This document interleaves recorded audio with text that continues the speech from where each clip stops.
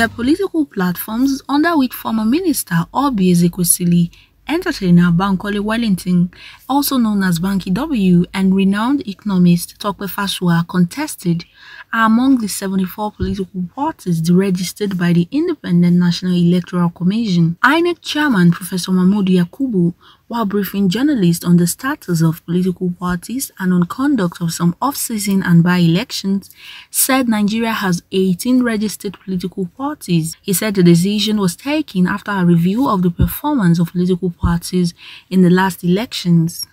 That the National Assembly amended the Constitution to empower the Commission to register political parties on the following grounds. 1.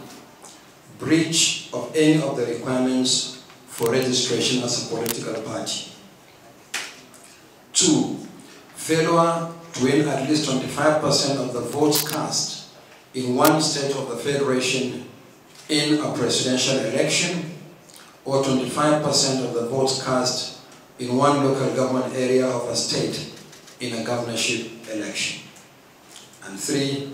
Failure to win at least one ward in a chairmanship election, one seat in the National or State Assembly election, or one seat in a councillorship election.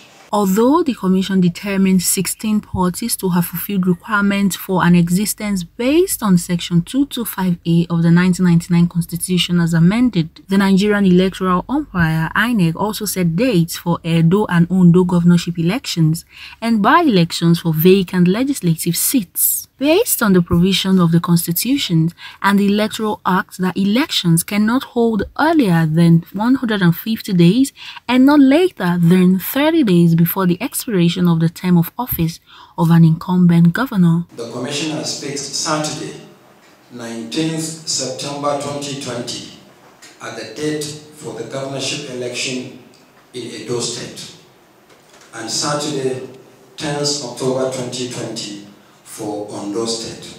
These by-elections will hold simultaneously in the 3 states of the Federation on Saturday, 14th March 2020. Roots TV, Nigeria.